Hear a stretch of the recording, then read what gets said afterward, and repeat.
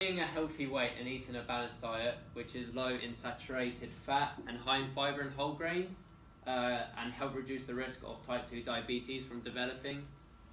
The risk of heart disease can also be reduced by having a healthy diet that includes rich in fruits, vegetables, low-fat dairy, and whole grains, which maintains blood pressure and cholesterol levels.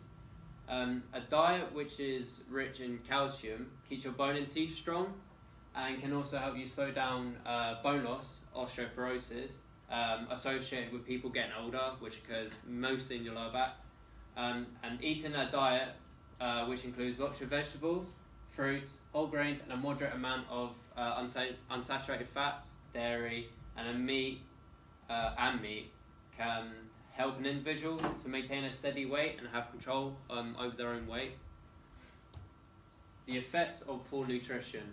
So hypertension, this is when there's high blood pressure, so eating too much junk food, fried food, salt, sugar, dairy products, caffeine and refined food can all cause hypertension because all the amount of sugar you actually put into your system. High cholesterol and heart disease.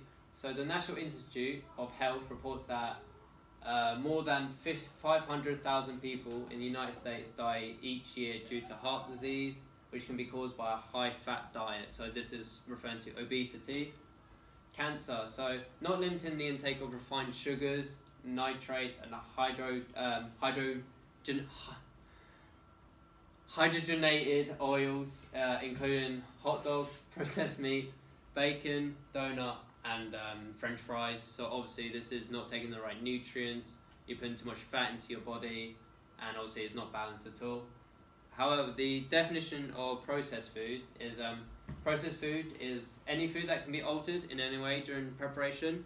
So most unhealthy diets have processed foods, but however, say some processed food are not bad for you, they're actually good. So say milk,